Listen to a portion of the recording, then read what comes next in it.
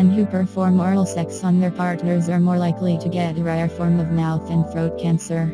Smokers who have had more than 5 sexual partners are also at greater risk of developing the cancer triggered by the human papilloma virus. Men who perform oral sex on their partners have a high risk of contracting a rare form of mouth or throat cancer, according to new research. Smokers who have had more than 5 sexual partners are at even greater risk of developing the cancer triggered by the human papilloma virus HPV, which is the main cause of cervical cancer. 2 HPV types 16 and 18 cause 70% of cervical cancers and precancerous cervical lesions, according to the World Health Organization. But scientists say that only 0.7% of men, 7 in every 1,000, will ever develop HPV-related oropharyngeal cancer in their lifetimes. The risk was much lower among women, those who did not smoke, and those who had less than 5 oral sex partners in their lifetimes. Film star Michael Douglas was diagnosed with lung cancer in 2013, and he famously seemed to suggest it was brought on by HPV infection contracted through cunnilingus. An estimated 8 out of 10 British adults will be infected with the HPV virus at some point in their lives.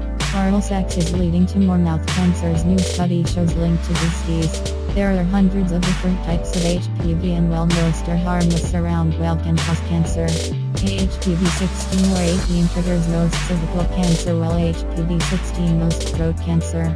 It is transmitted to the mouth and throat mostly by performing oral sex and appears to cause about 70% of oropharyngeal cancers. These cancers appear at the back of the throat, base of the tongue, or tonsils. HPV-related oropharyngeal cancers approximately tripled in British men and doubled in British women between 1995 and 2011.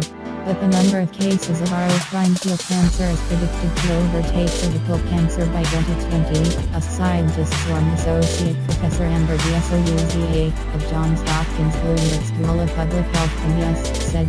For these reasons, it would be useful to be able to identify healthy people who are most at risk of developing oropharyngeal cancer in order to inform potential screening strategies if effective screening tests could be developed. Most people perform oral sex in their lives, and we found that oral infection with cancer-causing HPV is rare among women regardless of how many oral sex partners they had. Among men who did not smoke, cancer-causing oral HPV is rare among everyone who had less than 5 oral sex partners, although the chances of having oral HPV infection did increase with number of oral sexual partners, and with smoking. The study analyzed behavior and medical records of 13,089 people aged 20 to 69 taking part in the National Health and Nutrition Examination Survey (NHANES), who had been tested for oral HPV infection.